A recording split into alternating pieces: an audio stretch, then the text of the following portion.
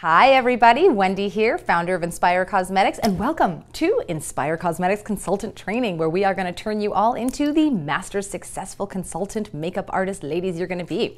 We've got Nadia and Nadia, so it's quite exciting. We've got two Nadias. We've got one veteran. You're kind of a veteran. We're retraining consulting. So we're here to kind of inspire and get you all going there at home who are going to be jumping on board with us. So welcome to Inspire Cosmetics again. And what we're going to do is we're going to explain a couple of the training materials you've received in the mail and you guys have received here in person so that we know what we're looking at and how we're going to execute this training right out.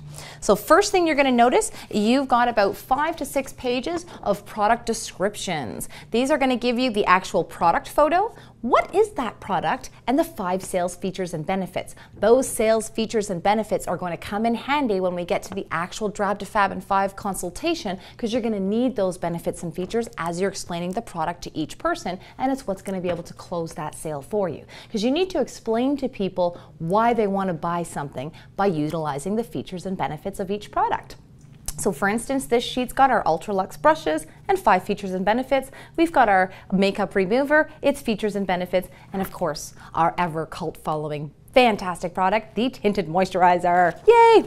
So that's that one there. Next, we have got the how to pick the perfect shade and color product for your clients. So making the corrector stick and two-way powder application of what color do I use on this person? Very, very simple. To be totally honest, this is actually one of the simplest things to do, and it's probably one of the most stressful things consultants come on board worried about doing is, how do I pick the right corrector color? How do I do this? We're going to teach you how today. So this is going to give you a breakdown of each color. So silky beige to cream beige. We've got cream to sand. We've got dune to bronze beige. Sandy to golden honey, bronze beige, or excuse me, hazelnut to Dutch chocolate.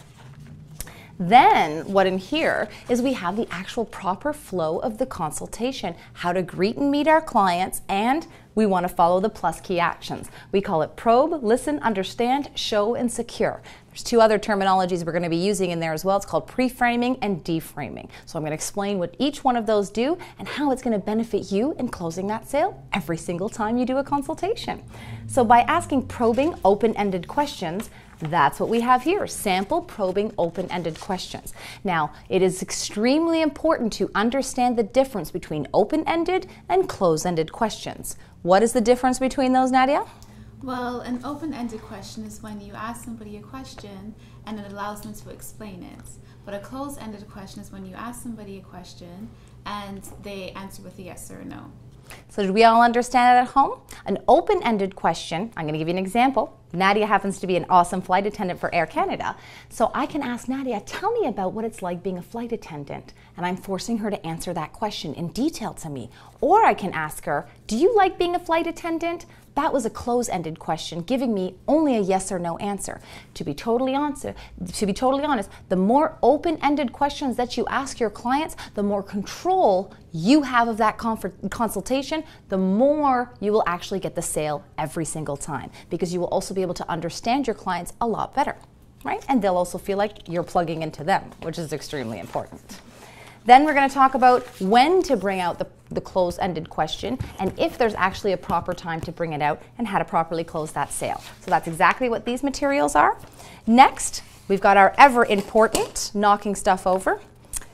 Points to follow. This is extremely, extremely important into the client. So the beginning part of the consultation before we even bring out a product to show them is we need to get the client in the chair. How do we get the consultation?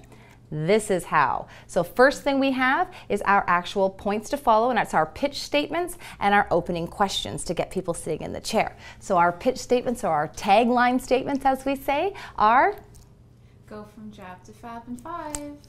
Go from tired to inspired. Those are just 2 of the many we have. Take the Inspire Challenge today. We all know what the Inspire Challenge is, as we say. Some of you at home probably already know because we've done it to you too. What the Inspire Challenge is when we have ladies walk up at our shows that already have a full face of makeup on, they're like, no thank you.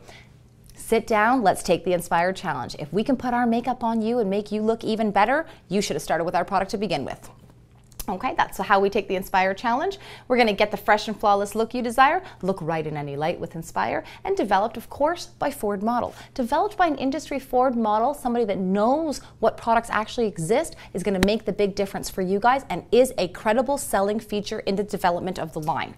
Next, we've got the pitch statements. How do I get the person to sit in the chair? So we've got taglines that we can say when we're doing the consultation. Remembering these taglines is extremely fun, and the more anecdotal or personal stories you can give to people in regards to the product and your experiences with Inspire will also make the sell happen that much more. So some of our pitch statements are, how would you like to be inspired?